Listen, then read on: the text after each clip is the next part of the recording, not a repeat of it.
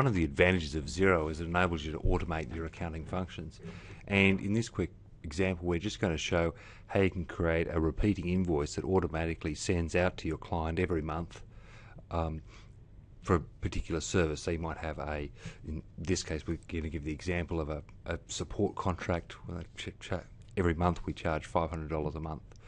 So we're just going to go create this repeating invoice. So we go to the accounts receivable section,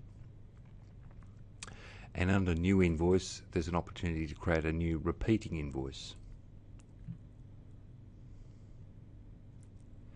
And we want this transaction to repeat every month, and we're going to say it's going to be billed on the 1st of every month.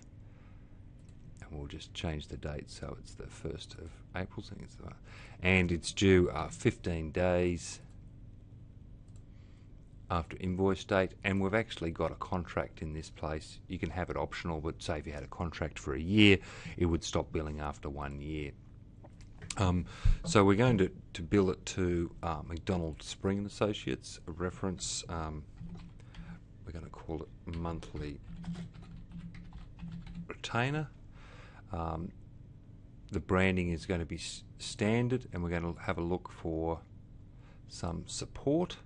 We've already got that item already set up, and it's going to be showing, so we've got one item, $500.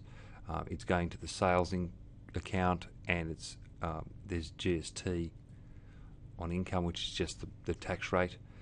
So we can see all these details here. And we want to actually, up here, just approve and send, so it sends automatically. And there's an opportunity here to say put your own message in for the invoice that's automatically going to be sent. So we might say, dear Sarah, please find attached invoice for the month of, and they've got some shortcodes here, so we can put in month, and it will change it for whatever months it happens to be billing. And any questions, please call.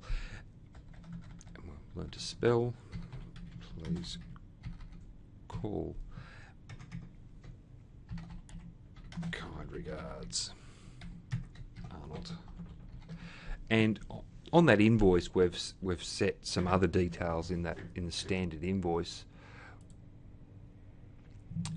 We've set some details in respect of where it can be paid, whether it can be paid via PayPal, etc. And we just hit save. Now that invoice is automatically ready to go out. If you wanted to go back in and edit that, you can edit that invoice, but that's it for the moment. Thank you.